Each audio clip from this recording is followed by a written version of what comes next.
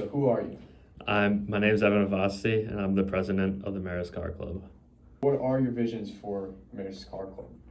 My visions, I'd really like to have the car club be a place where kids can gather and collect and share their enthusiasm and passion for motorsports and just cars in general. Make it a safe space for everybody to kind of come together over one common interest. How did the car club start? The car club started, it's actually a fun story. So the car club started with Chase and Raymond having breakfast one day, and I overheard them talking about Subaru WRX STIs. And at the time, Chase had a WRX and he was hoping to get an STI, which he now has done. But I heard that conversation going on, and at the time, I didn't know anyone who was interested in cars. So I kind of just overheard that conversation, and I went over and we started talking about it because one of my friends at home had an STI that I had a lot of experience with. So we kind of started bonding over that mutual interest in Subarus. But, I think that's just one testament to how cars kind of bring people together. What are the visions of the car club? The visions of the car club is to kind of bring everybody together over their one shared passion for cars and motorsports, whether it be someone who's just kind of interested in cars or whether they're super involved and know all the nitty-gritty details. I think, for those people who don't know a lot, it's a great learning opportunity. And for the people who know a lot, it's a good opportunity to share their knowledge and to talk about something that they're super passionate about that otherwise, I don't think in the Marist community they would have otherwise had a chance to talk about it all. And it's very hard to find people who are interested in cars without this shared common item or club, because it's not one of those things where you can just look at somebody and tell, hey, they're a car enthusiast. Usually car enthusiasts are much more, they don't really put it out there for the world to see.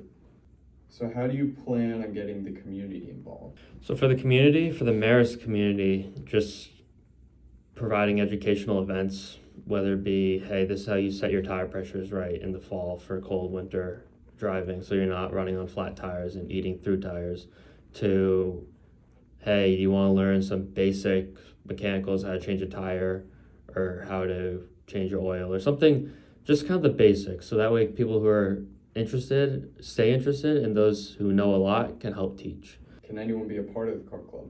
Yeah, anyone can be a part of the car club as long as they're a Marist student. So under the Marist guidelines, you have to be an undergraduate student to be a part of the car club. We're kind of hoping to change that and involve graduate students because I don't see any reason why they can't be involved. And I think a lot of graduate students have cars on campus, so it'd be a good opportunity to get them involved with some underclassmen and maybe share some knowledge. And I don't think there's anything against that. But it's not just open to the public. The guy down the street just can't join because he thinks it's cool. So it's strictly to Marist students and hopefully graduate students in the future. What events are you guys going to host? So currently we've been hosting, we hosted one fall drive that we called the Catskill Cruise, and we went and drove around the Catskill Mountains, stopped for lunch, and just had an overall great time, just kind of looking at the area.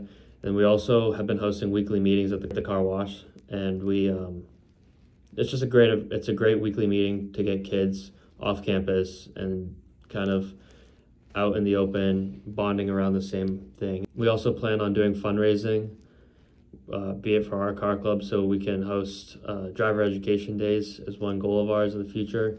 So maybe rent out a small track or a strip of tarmac and let kids really work with an instructional driver to gain new skills for defensive driving too. We also plan on doing more community service events, as we've done a couple already this year. We also plan on continuing to go to local car shows, cars and coffee events. Actually, last weekend we just went down to a delivery event at Porsche and saw a client's new Porsche GT4 RS be delivered. And it actually ended up being a networking event accidentally.